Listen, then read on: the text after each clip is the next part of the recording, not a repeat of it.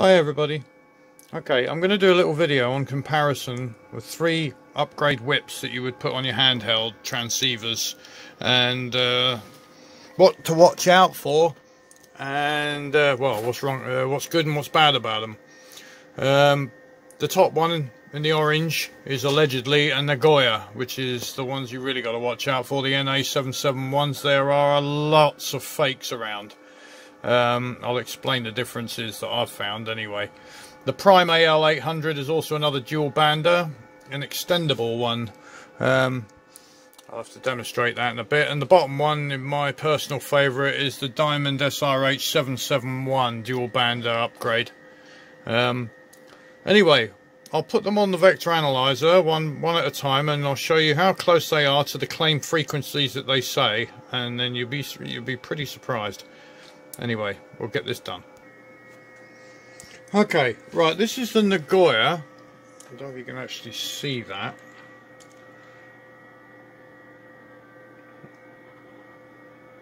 Not very good at focusing this thing, is it? No. Anyway, there we go. It's a Nagoya NA771 dual bander for 2 meters and 70 sems. And I've got it on the analyzer now, and if we look here, my analyzer is set. Come on, focus guys, please. No, okay, let's try it on there. Right, well, it's between 137.5 and 257.5. So right in, covering that 2 meter band, definitely. Now if we come along here, we will find that it's actually resonant at 208 megahertz. Not even close. So if we come back up to the 2 meter band,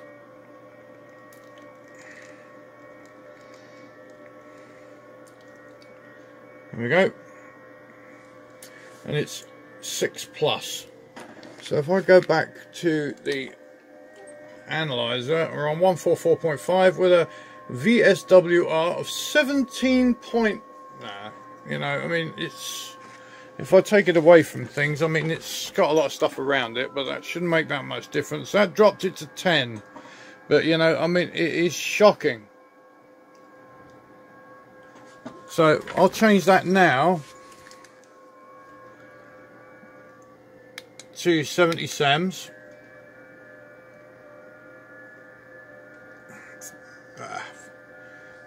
434 will make that.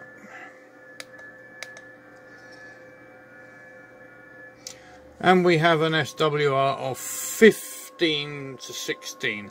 So I mean, as obviously you can see, these things are pitiful. I'm just checking my connections just to make sure everything's hunky-dory. Yeah. So let's find out where that one's resonant. So if we come down here,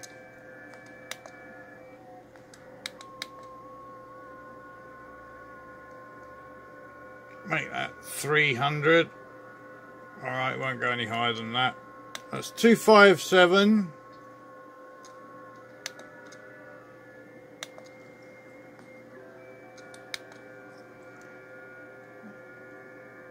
So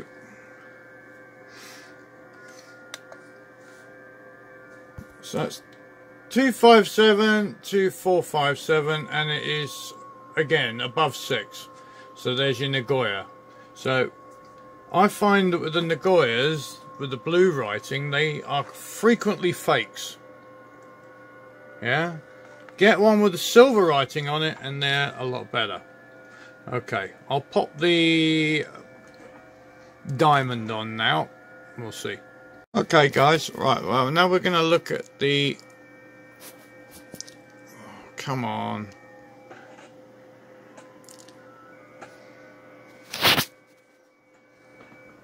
these things are shockingly difficult to focus. Right, I got it from 380 to 480, and look there. Hang on.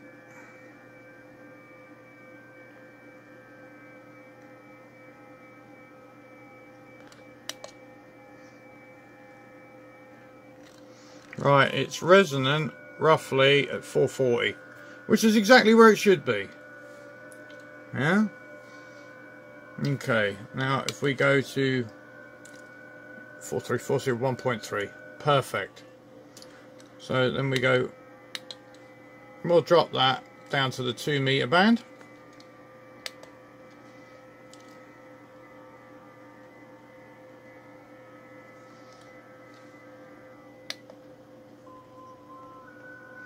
Bearing in mind there will be some reactance to all the rubbish that's all around me at the moment. Take it away from everything a bit. Not so great on 2 meters, but there again there's probably a lot of reactance. Let's take it somewhere where it's more in free space. Good gracious. I see now the diamond's not even that great on 2 meters. Very dependent on where exactly you're holding it. So, not that impressive for the diamond on 2 meters either. Let's see where it's resonant. Right. Sorry about the shoddy camera work, but I'm trying to hold my phone and do this at the same time. So, not so easy. Anyway, if we just put that down to 3, I suppose.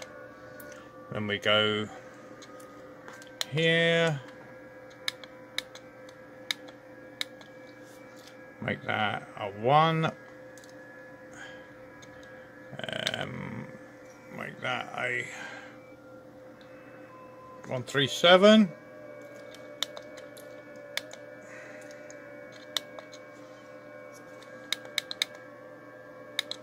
Make that another 1. I have tested this before and it was pretty good, so I don't know what's going on here. But if we move that one up to 7, according to that gizmo, it is... Oh, that's 137, I don't want that. Need to change that to a 5. There we go. Okay, so now it's showing resonant in a rather different position. But see the way, like just by me getting close to it, it is extremely reactive. So I mean, having it next to your face when you're talking is probably going to have an extreme effect on it. Such is life. So let's find out where it's resonant then.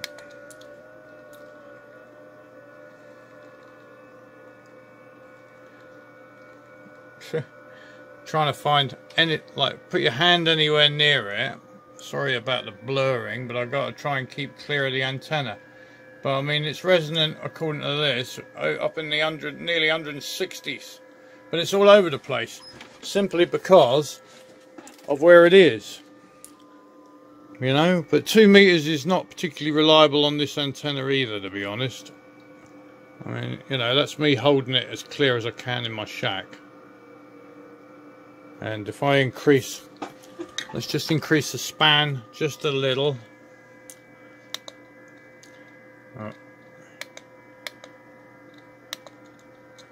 Make that 7.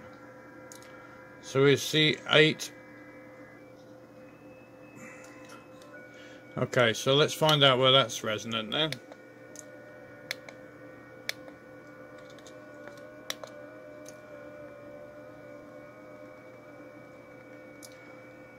Roughly around 177. Yeah, that's really useful, isn't it? So, and this is a genuine diamond SRH 771, and it's that far out. Not good. Anyway, what I'm trying to say is, like, you know, there's a lot of these fakes around. Now, Nagoya fakes can be generally spotted by you know, the blue writing the orange bag, which looks very similar to the real one. But anyway, the point is they're only about 3 or 4 quid. I mean, I bought 2 of them for 6 quid. Second hand, mine. So, anyway, yeah, as I was saying, I bought 2 for 6 quid second hand. They're very cheap. And they're nearly always fake. Great for scanners. You know, if you got yourself one of these, get a good scan it, bung one of them on there, they work really well, surprisingly, even though they're not particularly resonant on the frequencies, but they're pretty good for the wideband on the scanning. I use one of these blue Nagoyas. They vary a lot. You know, you put one on the analyzer and it'll be rubbish. Put another one on the analyzer, it'll be a little bit closer. I don't think there's much quality control in these fakes.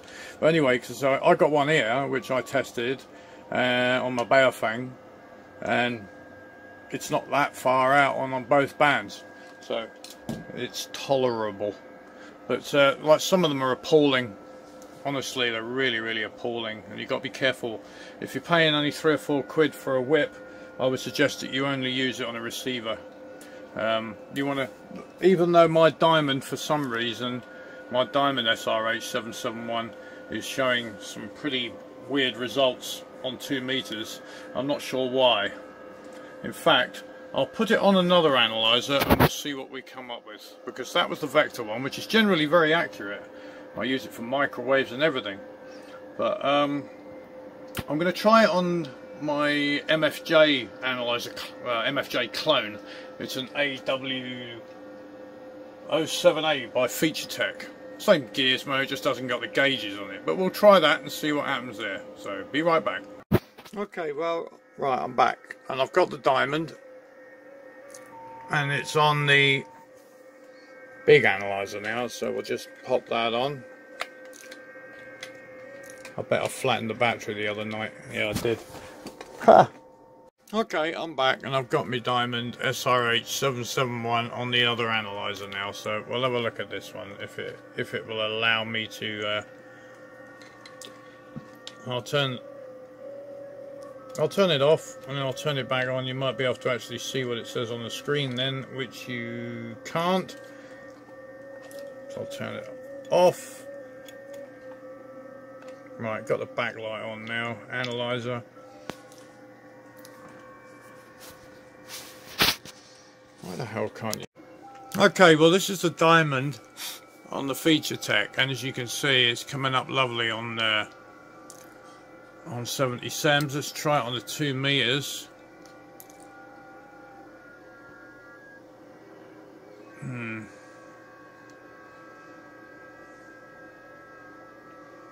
it's rubbish, you see. Look, I mean, you know, and that's a diamond. That's a good one, that is. If I bring it up to about 177, something like that, I think that's where it resonance peak. Oh no, it's giving me complete. And mind you, I've got it in a different position from where I had it with the other one. But you can see, I mean, like around the 2 meter band, even this whip, which is a genuine one, is rubbish. I mean, I'm coming all the way down here. I'm into the air band before I get into resonance. So, like, you know, 127 megahertz. What good's that? But, you know, it is what it is. But this is a genuine diamond. Right. I'm going to put the Nagoya on here and then show you what that does. Right, this one you can't see very well. But as, I don't know if you can spot that. There we go. 125 megahertz, it's 5.2. This is the Nagoya. So let's go up to the 2 meter band, see what it's got to say for itself. It's better than it was on the other analyzer, for some strange reason. But I mean, I've got an enormous amount of adapters in here, which is not going to help matters. But anyway, we're on the 2 meter band. We've got SWR of 3, which is pretty rubbish. So let's go to 70 sems.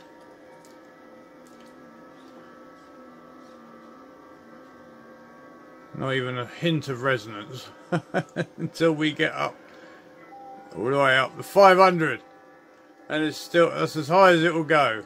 Like, so we have rubbish. You come back down here and it might show something. No, there we go. Don't even know what it's doing now. No, so over 500 megahertz. So I mean, these things, they're rubbish, and that's one of the fakes. That's a different one that I tested the first time. So you've got the comparison of two on two different analyzers, two different Nagoyas, and they're awful. I mean, how they, like, you know, don't use them unless you're going to use them on a scanner. Right, this is my rambling video anyway, just to give you an idea if you don't own an analyzer, just to know what you might be getting. So that Diamond SRH 771, I've used it to make contacts on Sierra Oscar 50 satellite using a Baofeng. So it does the trick. SWR is never going to be brilliant on a handheld whip because you're waving it around, you got it in your face and all kinds, like, you know, but it's quite amazing when you put them on the analyzer and you see how bad they really are. Anyway, avoid Nagoyas. I could try this other one, this Prime, but it's pretty big. Hang on, I shall pause everything and I'll put this Priam on here just to see, but it's a pretty big antenna for a handheld. Right, well, I've got this, what's it called? A Prime AL800. Got one of them on there now, and I mean, it's almost touching.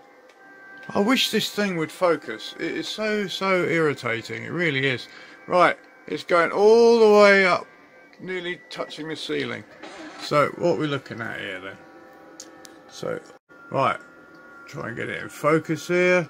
Okay, so we're on 300 megahertz and it's 2.9. So let's go up.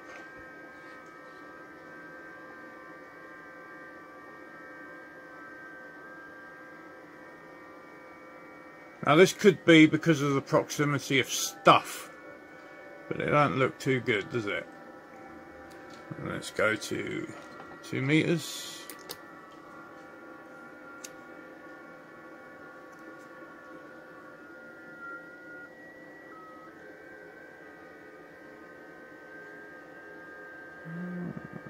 Probably due to reactance, but it's close. You know, take it into free space, it'll probably be fine. You know? So that one, actually, from a brand that I've never even heard of. I got it off a friend of mine. Prime AL800. Seems to be actually the one that has the winning performance. It's quite surprising. There it is, got it at 1.4 there, so let's just bring it up to 144. Oh, come on, focus please.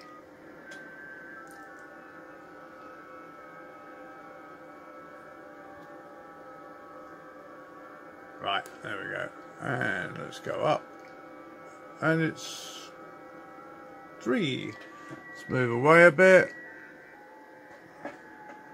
And you can't see it, but it's still floating around the 2.5, which is not good, but better than the other ones. Right, so there we have it. Going from left to right, the Prime seems to be the best performer, certainly around the 2 meter mark, but it's unwieldy, and as you see, it's SMA mounted, so sitting on, it's a pretty hefty lump, with that center load in it as well, telescopic, to be sitting on top of a little handheld. But you know, it's pretty good.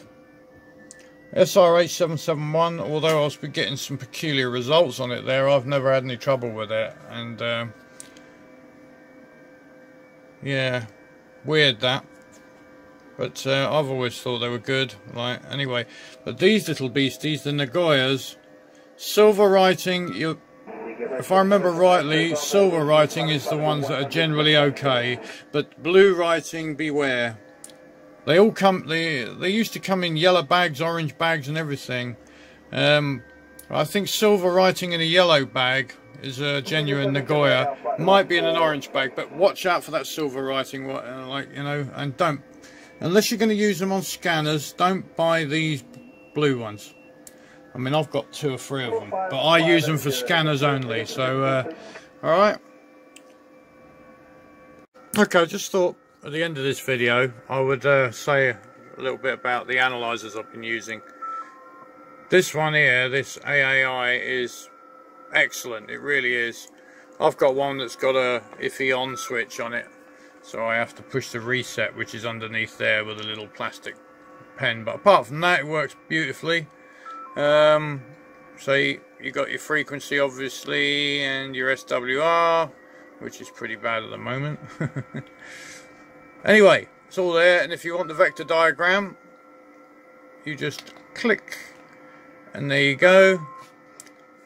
That one highlighted red there is the one that you can access, so you press OK, and then you can start changing the numbers on it, and that's your marker. That's where it's that's the marker. Once you've finished editing it, you go red, and then you can come down to the bottom here, which is the beginning of your start of your sweep, which is at the moment 137.5. Once you've finished editing that, then you move on to the next one, which is this one here, which is the end of the sweep. And then you can go back up. Once you've done that, then you go back up. You can change it to other things. Z. Different values. Right, of course, the important one is the VSWR. Bing! Right. So once you've got it where you want it, then you go to your marker, highlight that, and then you can change it and see that little tag there. Oh, this focus, gentlemen. Right, there's a little yellow tag there that moves up and down, and that'll show you where your resonance frequency is. Great little bit of kit. Can't remember how much they are, but they don't break the bank, and they're worth every penny. And they go right up to 2.5 gigahertz, which is what I want, because I use 13 SEMs on the Q100. Now this little gizmo is got a flat battery, so let's just pop this in here, switch it on. Now you can put the backlight on if you want. Right, to get the backlight on that one, you just press it on and then hold that down quick, and then you got your backlight. There we go.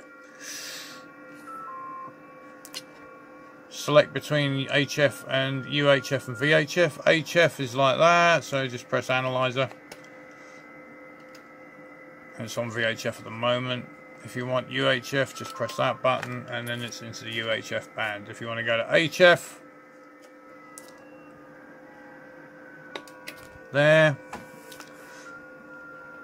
analyzer, and then you go up and down the bands like so.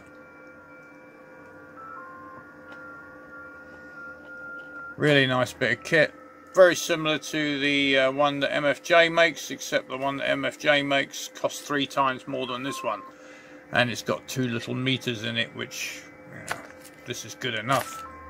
I've had this thing 5 years, 6 years, and the only thing I've ever had I had a problem with that silly, like, it's almost got a like combination lock thingamy on it when I got it, which was useless, so I threw that away and put that on instead, and that worked fine.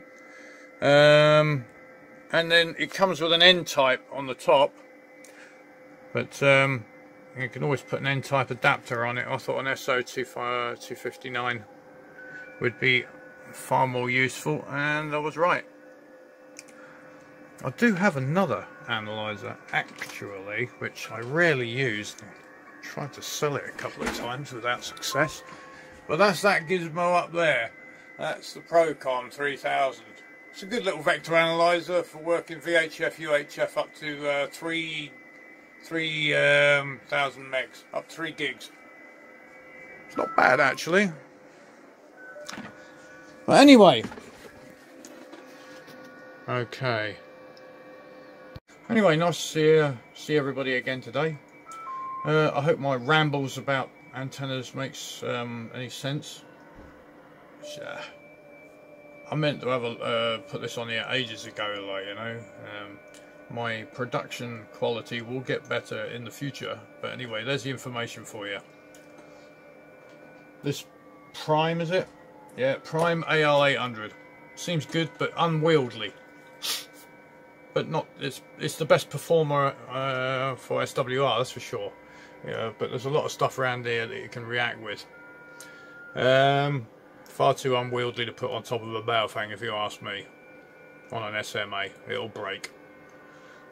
Okay, Diamond SRH 771, my personal favourite.